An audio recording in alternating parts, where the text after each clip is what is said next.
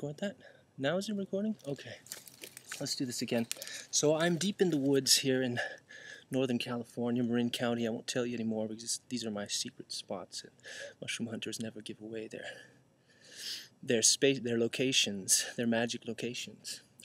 This is an example, and I see this fairly often, of the animal medicinal use of Amanita muscaria, where an animal comes and takes a bite, or this looks like it either could have been a rongeur, something that, you know, like a large rat or a raccoon or an opossum, or it could be a deer as well. It's hard to tell, really. I'm not an expert at these things. But I see this fairly often, and what I think it is the animals are wise enough to use anti-parasitics. There's plenty of parasites in nature.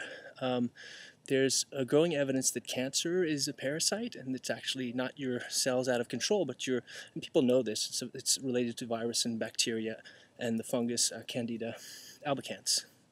So animals, knowing that they're surrounded by parasites and having seen people die from, and I think they just feel them more than we do. I think we're afraid of our connection to nature, so we don't really see the really bad guys very clearly, and we start, what humans tend to do is they start scapegoating other people instead of realizing what's really going on, which is that they have an internal parasite.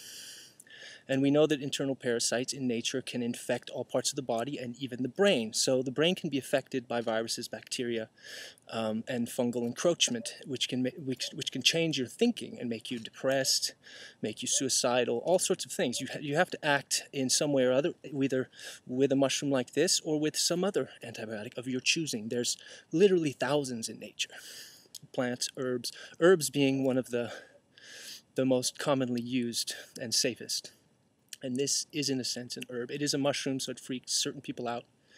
But the truth of the matter is, apart from a few rare exceptions, forest mushrooms are inherently medicinal for humans. They are the second immune system of trees, and they also can act as a second immune system of humans, because what they're feeding on is dead matter. They're the ones who are basically the chemists of the soil and bringing everything back into its right place. They basically save us, because we've been poisoning the earth for many years now with industrialization. It could be a lot worse if it weren't for mushrooms who are transforming these poisons, these toxins, into safer, more base matter. So here you go, proof of, or in my eyes anyway, great evidence of the medicinal use by animals of Amanita muscaria, probably for internal parasites.